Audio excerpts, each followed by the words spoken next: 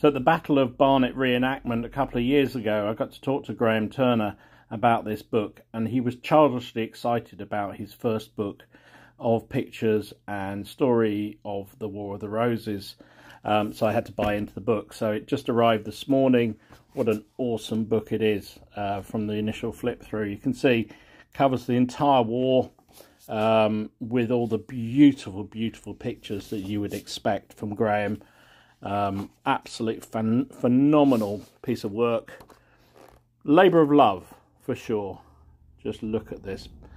Yeah, I pre-ordered it.